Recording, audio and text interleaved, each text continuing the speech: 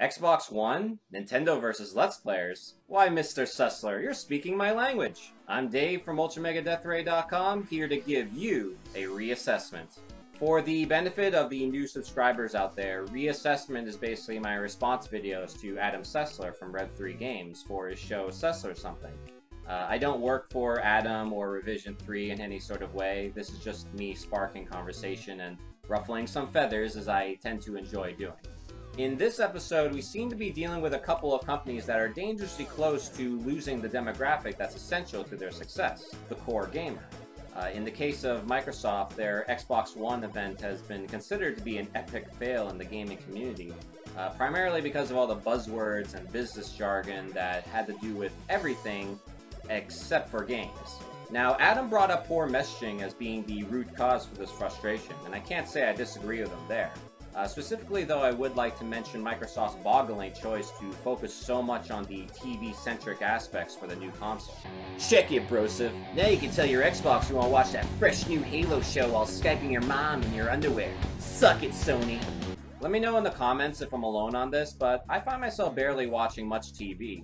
Most folks seem quicker to pull up Netflix than any channel these days.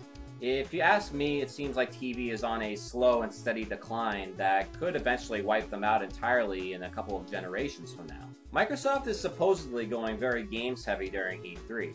I have to wonder though that with the first impressions from their event, coupled with the rumors they've been so hesitant to shoot down, if that's put them in too deep of a hole to climb out of.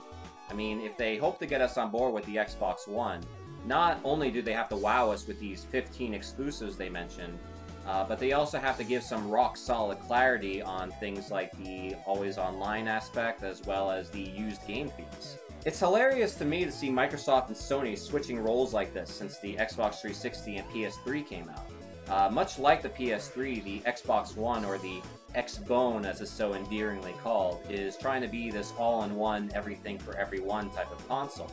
It took a while for Sony to get back into the hearts of gamers, but they seem to be on the right track now with the PS4. Does Microsoft truly believe they can pull off the same game plan better, or are their egos getting a little too bloated?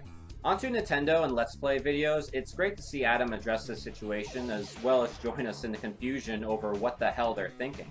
I'll try not to step on the same beats from my Nintendo's YouTube war video, which you can see here or in the description below. So instead, I'm going to answer the question on why people enjoy watching Let's Plays. It's not surprising for me to say that this is a pretty expensive hobby. Buying games at 60 bucks a pop just isn't feasible for a lot of people, especially when you're talking about games that you may be on the fence about. LPs in this case give people a taste as far as what the game is about before deciding whether or not they want to buy it. I can speak from my own personal experience that a Let's Play video actually turned me around on the JRPG title Ni no Kuni: Wrath of the White Witch.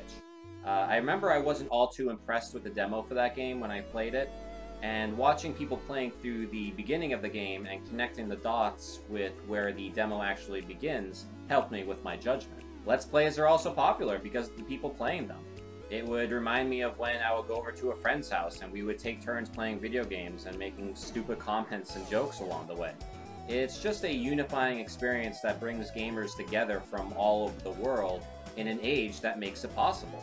Alright, that's all I got for you guys today, but be sure to leave comments on what you think of these topics. Also be sure to like the video, share, subscribe, all that fun stuff, and until next time, this is Dave from UltraMegaDeathRay.com. Catch you guys later.